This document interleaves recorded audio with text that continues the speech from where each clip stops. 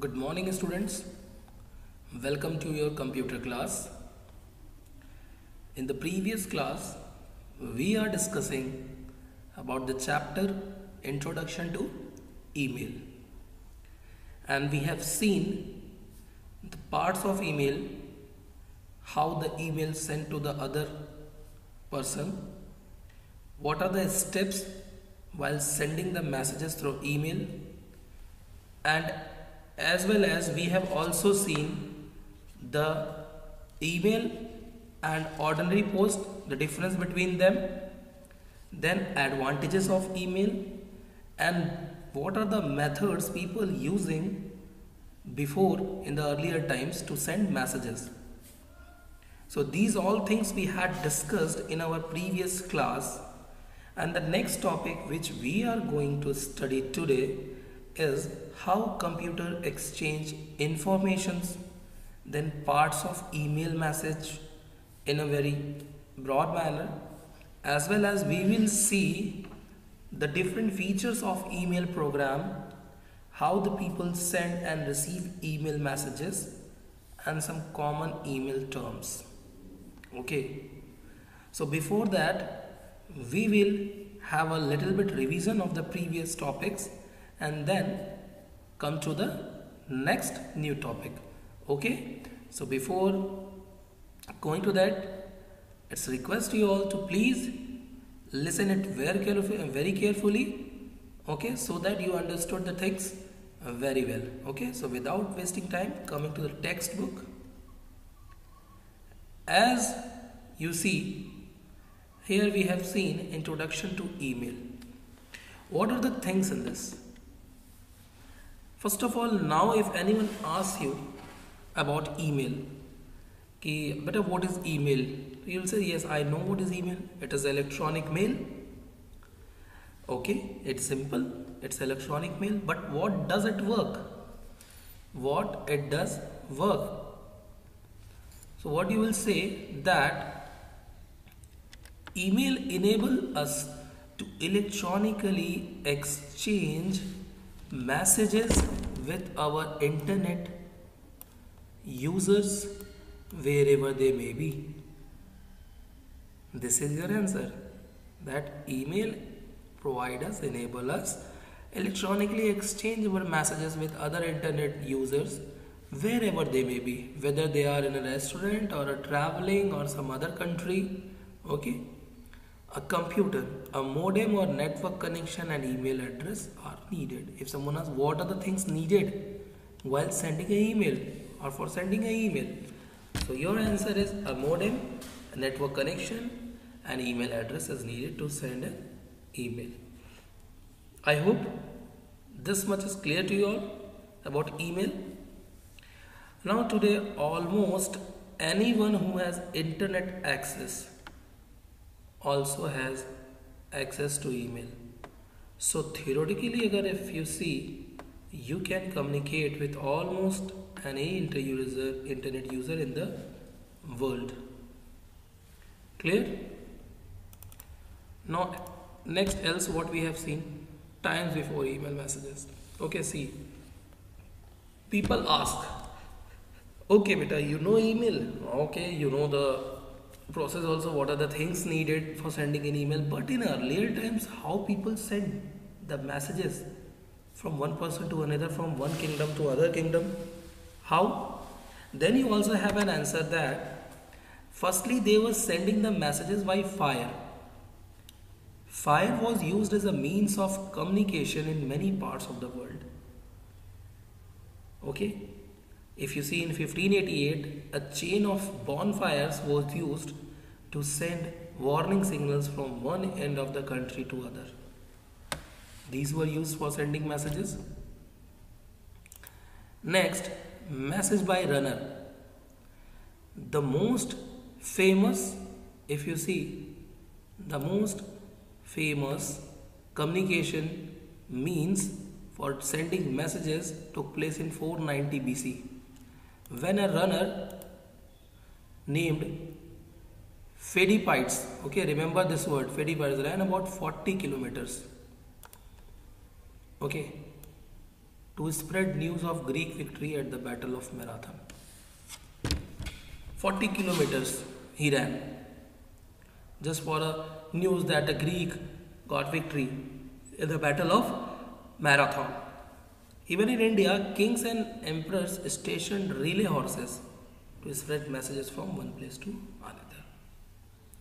The next one is message by pigeon. The things changed little bit.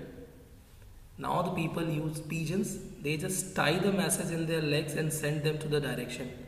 And even pigeon knows where to go. In between, if someone asks how the pigeon knows, so that answer is not included in this, because the pigeon knows the direction, because they are just like pet. People used to take them. So pigeons have been used to send letters and messages for a long time. Now organized message. If you see in AD 1, the first postal service was started by China, Persia and the Roman Empire. Remember this. China, Persia and the Roman Empire. Messages were written on scrolls and carried on horsebacks or by ships.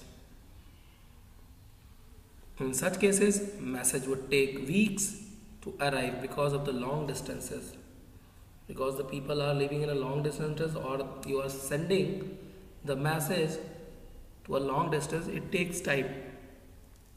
But the first postal service was started by these three countries, that is Roman Empire, Russia and China. Not Russia, it's Persia, okay? Later, armed mail coaches were used. The first mail by a train was sent in 19th century. That means, remember this one also. After this pigeon, the organized messages were born, and the first it came the postal, and second came the mail service by a train. In the 19th century, make the postal service much cheaper to use. The first air mail service began in 1918. Okay, so starting from 1588, you see 490 BC, and then it comes to the 19th century and 1918 between Washington DC and New York. It can be asked in the question, between which two countries the first air mail service began in 1918. So your answer will be Washington DC and New York. Letters and packages could be sent across the two cities in just 2 days. In between 2 days only, they were sending the messages. Now message by wire. After the invention of telegraph in 1837, message could be sent over big long distances very quickly. Then message in an instant. The first fax machine, which is used to send message very fast, was launched in 1984. Then email introduced. Ray Tomlinson developed the first email application for the ARPANET 1971, consisting of a program called SND, message for sending mail program, and read mail for reading mails. In 1980s, such messages were exchanged between computer offices, universities that had been linked together. So these all are small methods which the people use in the older times. Now next, advantages of email. You all know the advantages of email. Okay. Not take much time, cheaper, not very much costly, convenient to use, very much fast to send or receive messages. You can send message to a group of people free of cost, quickly and easily. Okay. Email is very economical because you do not have to pay or send. For sending the email, you don't have to pay much. Even you don't have to pay a single penny to the customer or the person. Okay. So this is also a good thing. Now, email versus ordinary post. If you are sending a letter by post or by mail, there is a difference. Okay. By post, if you see, then it is a time taking. And email, just in a second, you can send it to the other person. Just you need a login ID, email address, compose your message, press send button. And in sending a letter, you need a stamp putting in an envelope and then keeping it in a drop down box. Okay, so simple mail could take 3 or 4 days or to be delivered, whereas the email would delivered in seconds. Now email programs, if you see different email programs, there are the companies who are providing you the email addresses. Email programs are Windows Mail, Gmail, Hotmail. Okay, now email account, you must have an email account to use email service. Email account is provided by the companies which provide email service like Yahoo, Gmail, and the account gives you a unique email address to which others can send messages. These all things we had discussed also. Every email account comes with its own email address, and an email address is a set of characters that uniquely identify the location of your internet mailbox. Okay, so this is email account. And what about the email address? You can send email messages anywhere around the world if you have an email address. All email users have their own unique email address, because if all the users have a same unique address, then what happened? It creates a what? A very hodgepodge will be there. Okay, all the people used to see the messages, no one will get the correct message. Okay, that's why unique address and unique email ID is there. The message are sent to the correct resident because of uniqueness of the address. I hope you all are getting. Now coming to parts of an email address. What are the different parts of email address? So you see, an email address is a combination of username and domain name that identify the user so that he or she can receive messages.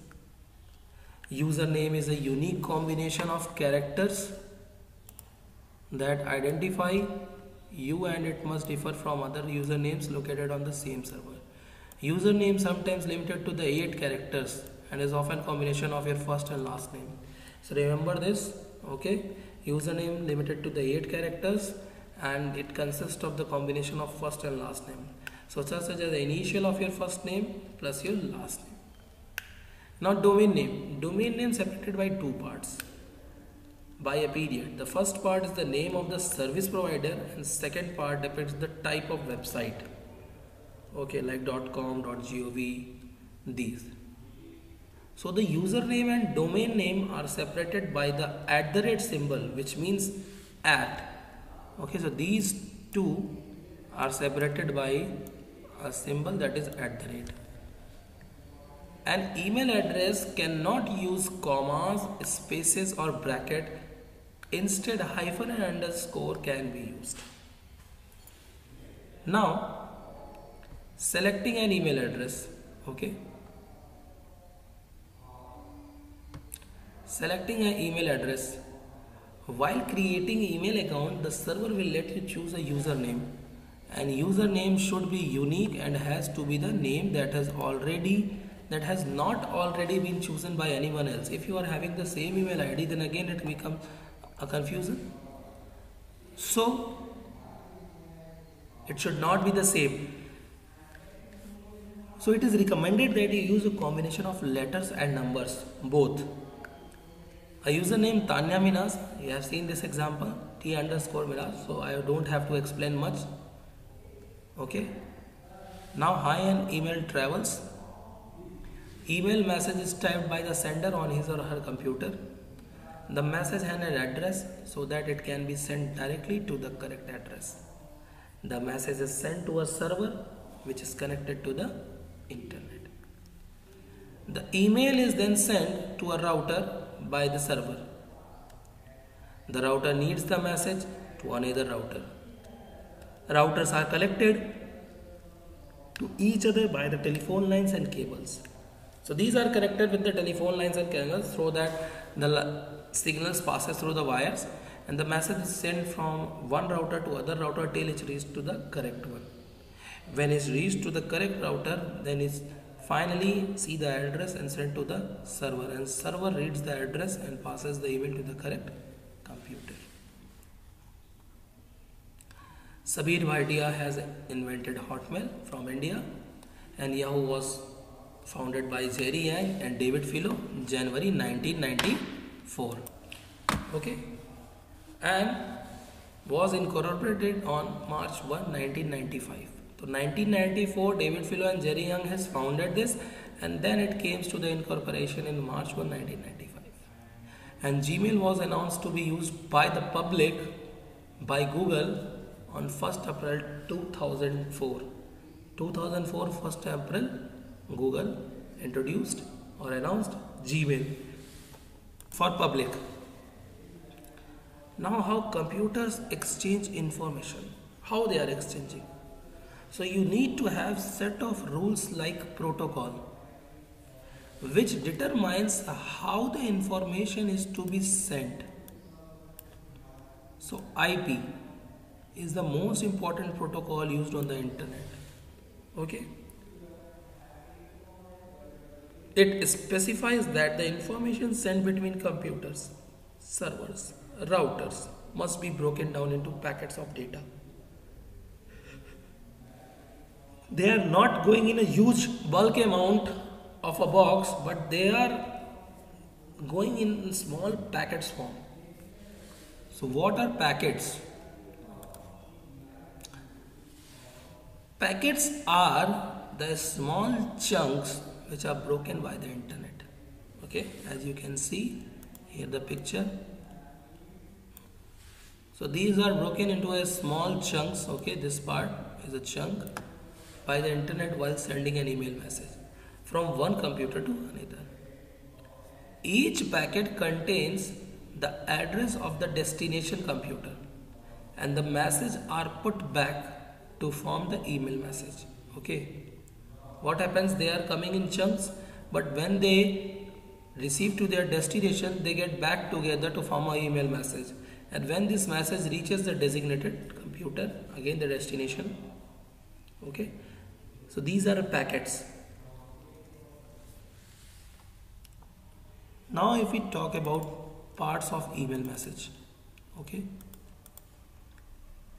while sending or receiving an email, you should understand several parts of message like from, to, CC, BCC and subject. These 5 things means you are sending. So from your address, to whom you are sending, CC carbon copy, BCC blind carbon copy, and subject means about what the letter is. So first one is from. A person who is sending the email message, his or her email address is written in this section. Now then, to, the email address of a person who shall be receiving the email message should be written in this section. And then comes CC, carbon copy. It is an exact copy of the message.